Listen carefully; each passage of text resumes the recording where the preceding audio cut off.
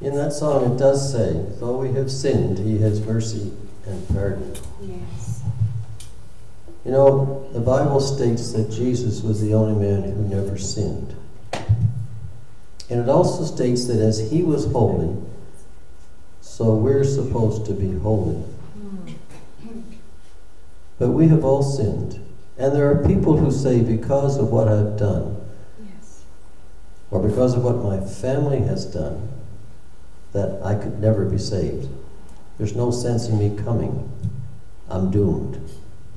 They give up.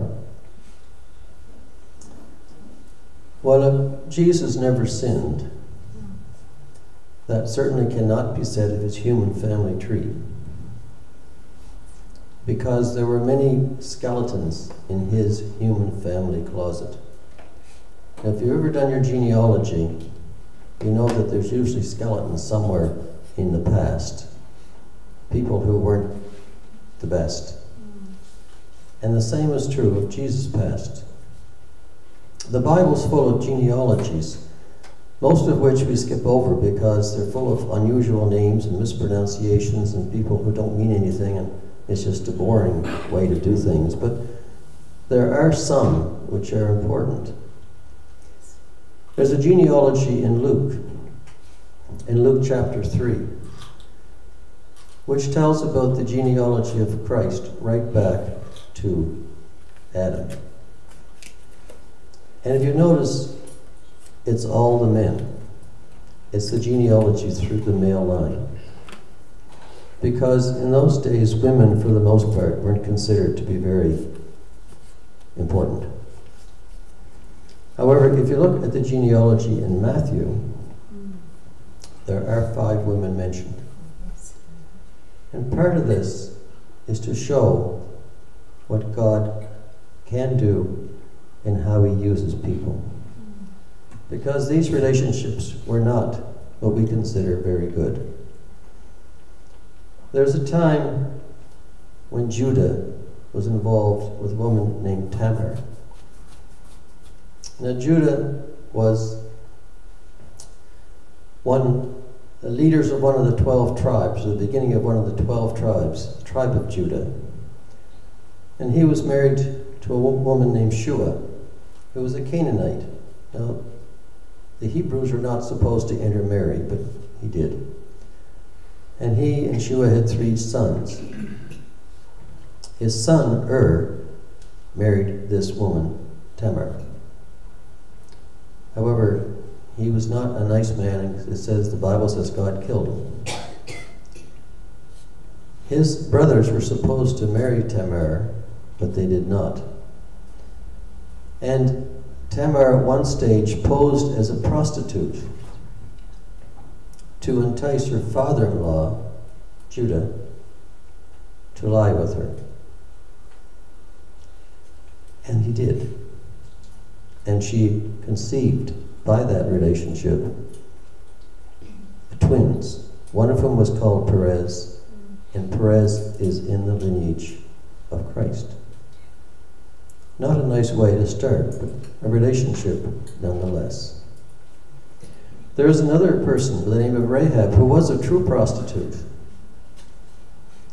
who sheltered the spies of Joshua. Apparently, Rahab became straightened out after that and married one of those spies, Solomon. And they had a son. His name was Boaz. Boaz is in the lineage of Christ. Boaz, in turn, married a Moabitess, another race that was supposed to be not welcomed in Judah. There was an evil pagan system. But she also came to know Jehovah, and she married Boaz, and they had a son called Obed. You see, these were people that God used, even though their backgrounds were not great. David himself had an affair with a woman named Bathsheba, an adulterous relationship, and she conceived. It was a point that David had Bathsheba's husband murdered in order to cover it up. She conceived and bore a son called Solomon. And there was a little girl, a young teenager from a very poor family, who believed the angel was real and was not some kind of schizophrenic hallucination, but was real, and went along, and she bore the Savior. Women were not considered to be very much in those days, but these 5 all played a huge part in the lineage of Christ, the human lineage of Christ. The whole situation was not really good, but these people showed that God can take anybody from any situation, and provided they're willing, can turn that situation around.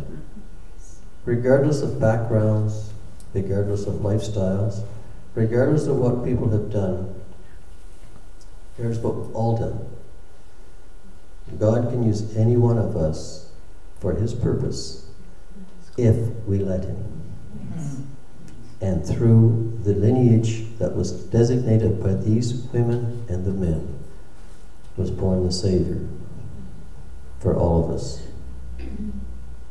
Anybody can be used of God if we will let Him do so. Yes. Very simple, but it's always something to think about.